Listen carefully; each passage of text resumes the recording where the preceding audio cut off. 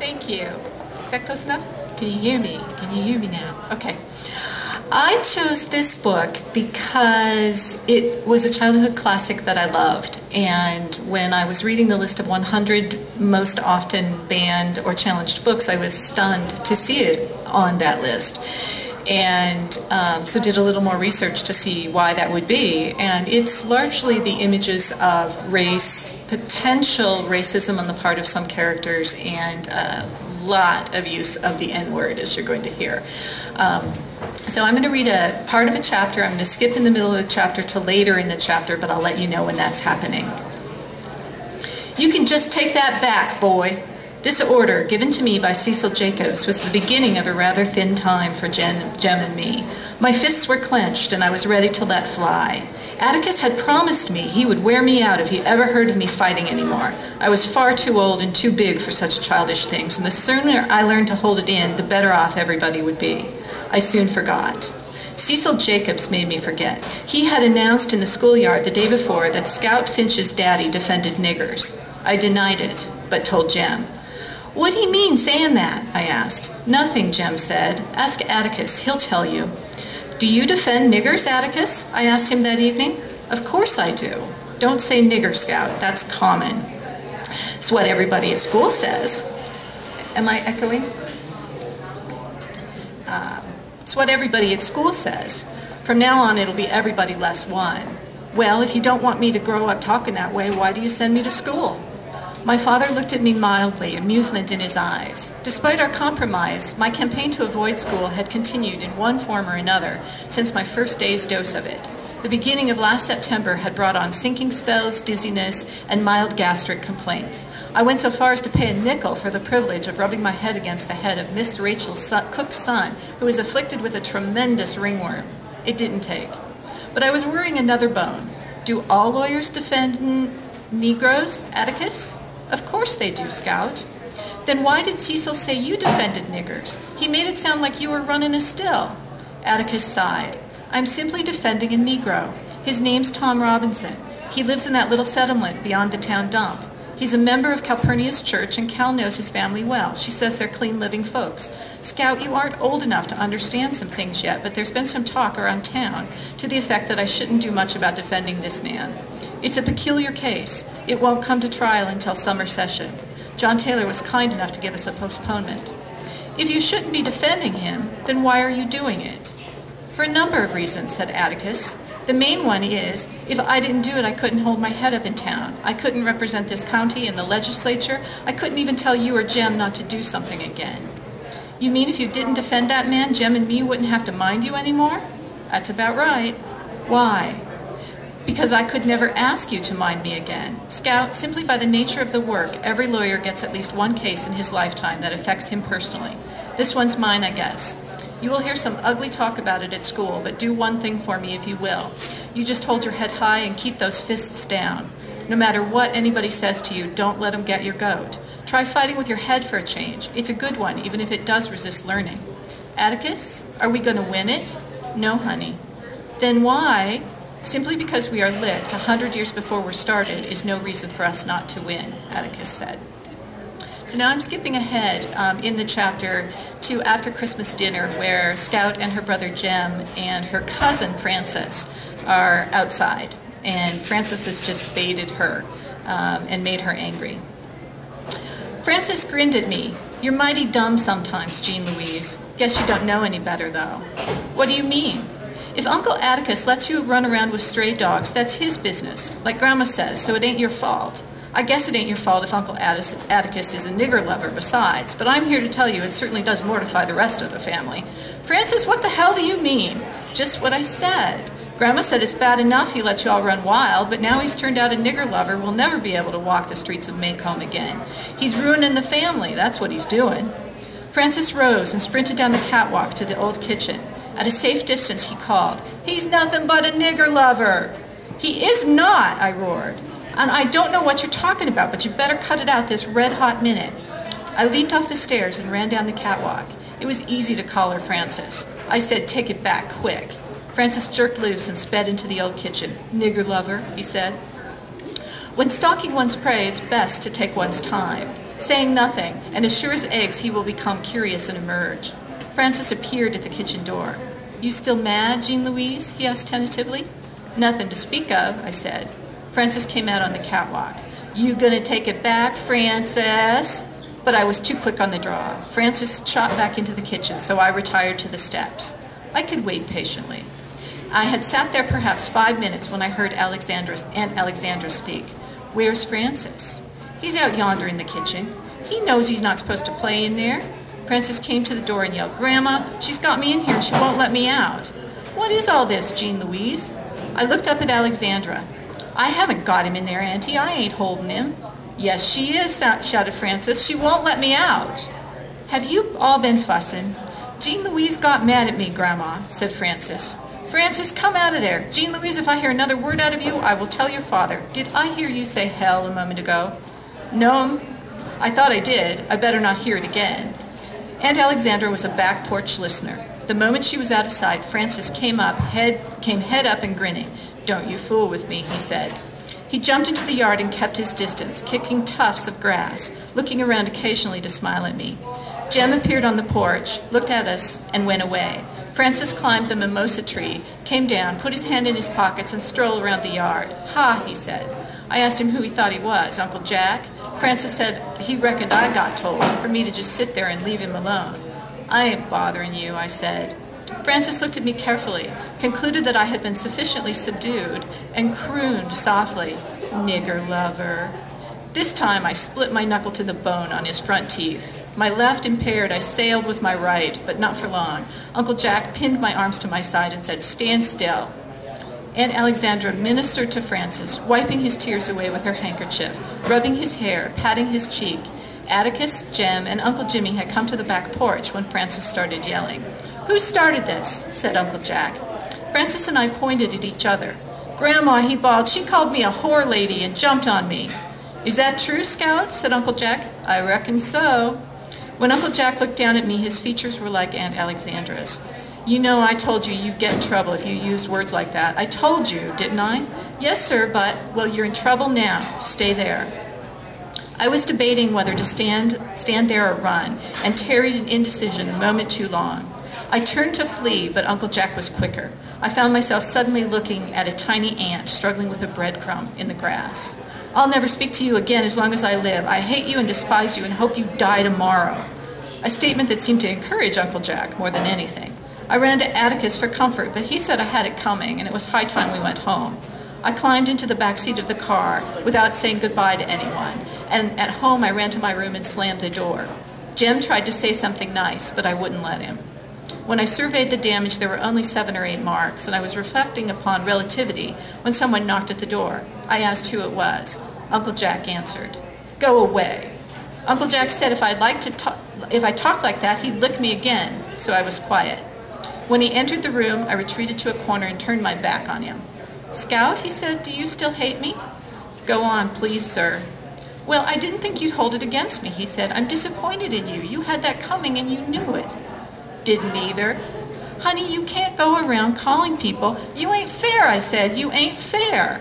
Uncle Jack's eyebrows went up. "Not fair? How not?" "You're real nice, Uncle Jack, and I reckon I love you even after what you did, but you don't understand children much." Uncle Jack put his hands on his hips and looked down at me. "And why do I not understand children, Miss Jean Louise? Such conduct as yours required little understanding. It was obstreperous, disorderly, abusive. You going to give me a chance to tell you? I don't mean to sass you, I'm just trying to tell you." Uncle Jack sat down on the bed. His eyes came together and he peered at me from underneath them. "Proceed," he said. I took a deep breath. "Well, in the first place, you never stopped to give me a chance to tell my side of it. You just lit right into me. And when Jem and I fuss, Atticus doesn't ever just listen to Jem's side of it. He hears mine too. And in the second place, you never told me not to use words like that except in extreme provocation, and Francis provocated me enough to knock his block off." Uncle Jack scratched his head. "What was your side of it, Scout?" "Francis called Atticus something and I wasn't about to take it off of him." "What did Francis call him?" "A nigger lover. I ain't sure what it means, but the way Francis said it. Tell you one thing, Uncle Jack, I'll swear before God if I'll sit there and let him say something like that about Atticus." "He called Atticus that?" Yes, sir, he did, and a lot more. Said Atticus be the ruination of the family, and he let me and Jem run wild. From the look on Uncle Jack's face, I thought I was in for it again. When he said, "We'll see about this," I knew Francis was in for it. I have a good mind to go out there tonight. Please, sir, just let it go. Please. I have no intention of letting it go, he said. Alexander should know about this. The idea of, wait till I get my hands on that boy. Uncle Jack, please promise me something. Please, sir, promise you won't tell Atticus about this. He asked me one time not to let anything I heard about him make me mad, and I'd rather he think we were fighting about something else instead. Please promise. But I don't like Francis getting away with something like that. He didn't. You reckon you could tie up my hand? It's still bleeding some. Of course I will, baby. I know of no hand I would be more delighted to tie up. Will you come this way?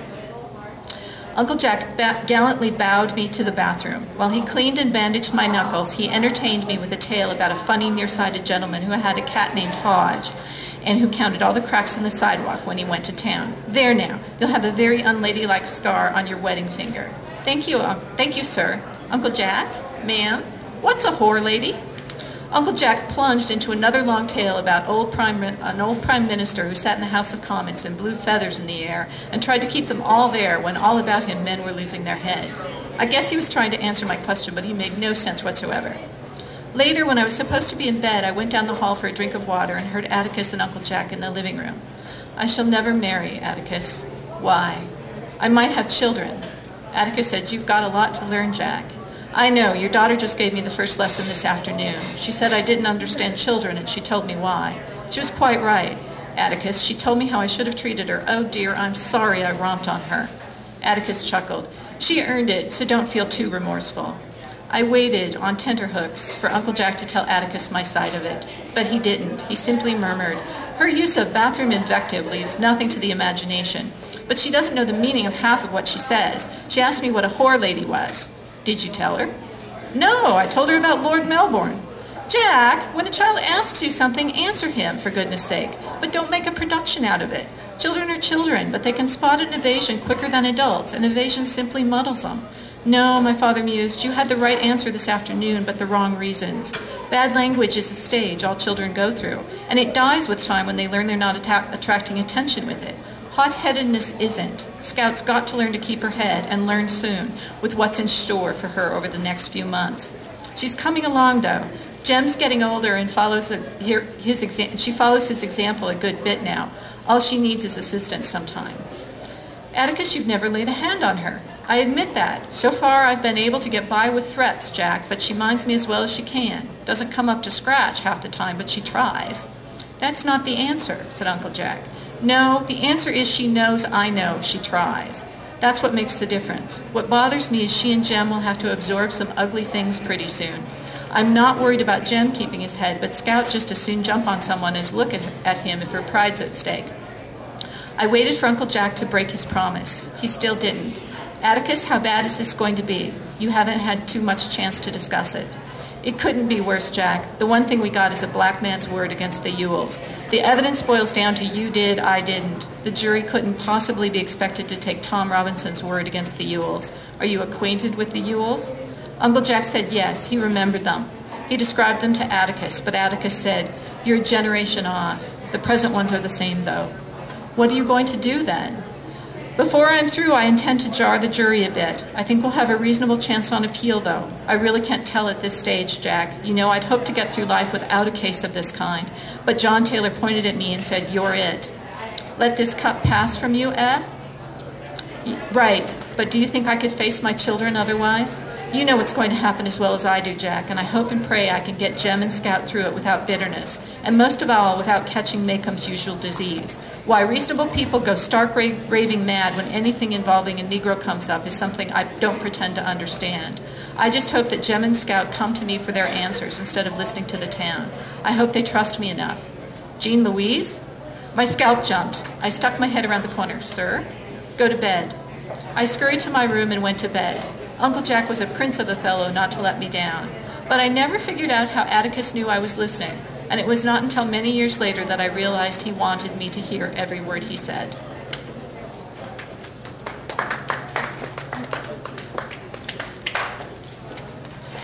Thank you. And our next reader is Josh Hemsath, who is a student in community health.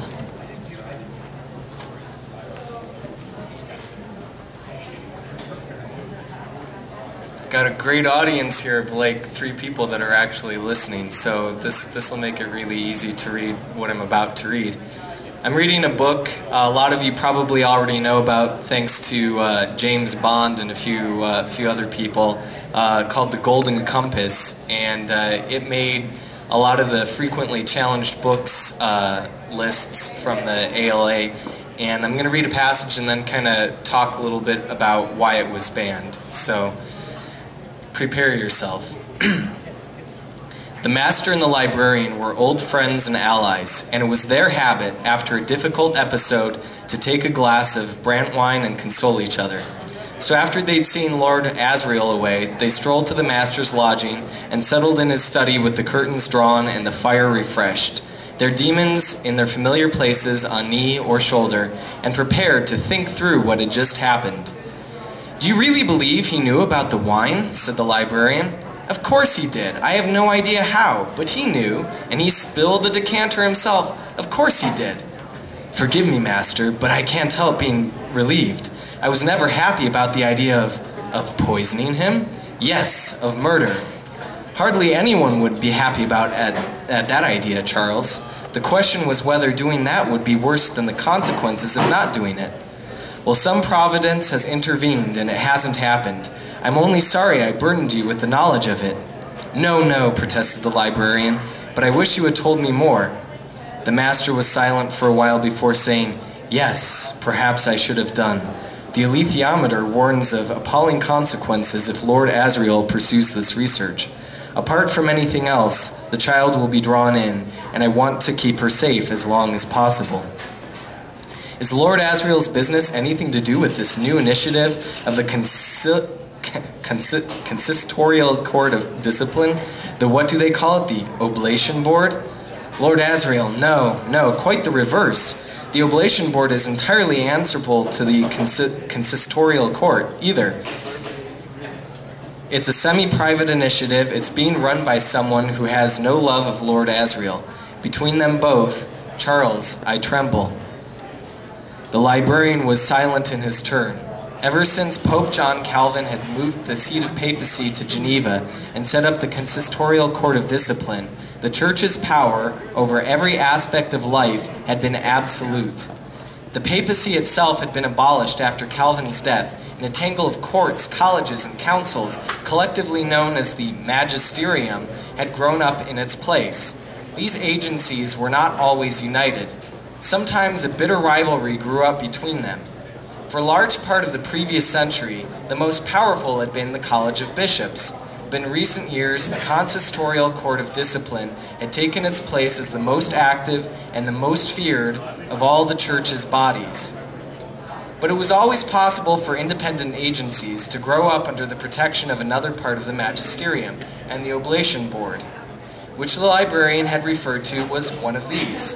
The librarian didn't know much about it, but he disliked and feared what he had heard, and he completely understood the master's anxiety. "The Palmyrian professor mentioned a name," he said after a minute or so. "Barnard Stokes? What is the Barnard Stokes business?" It's not our field, Charles. As I understand it, the Holy Church teaches that there are 2 worlds. The world of everything we can see and hear and touch, and another world, the spiritual world of heaven and hell. Barnard and Stokes were 2, how shall I put it, renegade theologians who postulated the existence of numerous other worlds like this one. Neither heaven nor hell, but material and sinful. They are there, close by, but invisible and unreachable. The Holy Church naturally disapproved of this abominable heresy, and Barnard and Stokes were silenced. But unfortunately, for the magisterium, there seemed to be sound mathematical arguments for this other-world theory. I have never followed them myself, but the Cassington scholar tells me that they are sound. And now Lord Asriel has taken a picture of one of these other worlds, the librarian said, and we have funded him to go look for it. I see. Quite. It'll seem to the Oblation Board and to powerful protectors that Jordan College is a hotbed of support for heresy. And between the consistorial court and the oblation board, Charles, I have to keep a balance. And meanwhile, the child is growing. They won't have forgotten her. Sooner or later, she would have become involved. But she'll be drawn in, now whether I want to protect her or not. But how do you know that? For God's sake! The alethiometer again? Yes, Lyra has a part to play in all this, and a major one. The irony is that she must do it all without realizing what she's doing. She can be helped, though, and if my plan with the Tokay had succeeded, she would have been safe for a little longer. I would like to spare her for a journey to the north. I wish above all things that I were able to explain it to her. She wouldn't listen, the librarian said. I know her ways only too well. Try to tell her anything serious, and she'll half listen for 5 minutes, and then start fidgeting. Quiz her about it next time, and she'll have completely forgotten. If I talk to her about dust, you don't think she'd listen to that? The librarian made a noise to indicate how unlikely the thought that was. Why on earth should she, he said. Why should a distant theological riddle interest a healthy, thoughtless child? Because of what she must experience. Part of that includes a great betrayal. Who's going to betray her? No, that's the saddest thing. She will be the betrayer, and the experience will be terrible. She mustn't know that, of course, but there's no reason for her not to know about the problem of dust. And you might be wrong, Charles. She might well take an interest in it if it were explained in a simple way, and it might help her later on. It would certainly help me to be less anxious about her. That's the duty of the old, said the librarian, to be anxious on behalf of the young. And the duty of the young is to scorn the anxiety of the old. They sat for a while longer and then parted, for it was late and they were old and anxious. So, The Golden Compass, for anyone who's still listening, was originally published in 1995 as The Northern Lights. It's the first book in the His Dark Materials trilogy and was produced as a major motion picture in 2007 with Daniel Craig, James Bond as Lord Asriel, who I was just reading, and Nicole Kidman as a character who I think they invented for the movie. Last year, the entire trilogy ranked as the second most frequently challenged book for its religious viewpoints. In 2007, this book alone was ranked 4th. Yet, in 2006, it didn't even cross the top 10 list, and even in the decade when the books were first published, in 1995, it didn't even make the top 100 list. So it's pretty obvious then that this book didn't enter the public consciousness until Daniel Craig and Nicole Kidman made it popular. What's ironic about the book's recent popularity is that its public controversy is notorious for affecting how books and movies are made. For instance, Wikipedia paraphrases Chris Weitz, the film's director, as saying that New Line Cinema, the film's production company, had feared the story's anti-religious themes would make the film financially unviable in the US, and so religion and God would not be referenced directly. How creative is it to curb the intensity of your work in the face of controversy? What kind of courage does it take to write something that inspires fear from the world's largest and oldest institutions? And yet, what kind of cowardice does it take to whimper in the face of public pressure? Thanks for your time and listening.